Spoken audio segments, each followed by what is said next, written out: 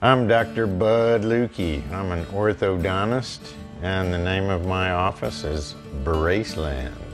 My grandfather and my father were both pediatricians, and they practiced together. So when I was growing up, I would go see them at their office, and I guess from an early age, I became interested in healthcare and the service part of that, community interaction with people. And then I got interested in straightening teeth, so I went to an orthodontic residency after dental school. Been enjoying helping people with their smiles ever since. Most of our patients, we get to know them over like a 1 or 2 year period, and they become friends. That's one of the things I like about what we do at Braceland.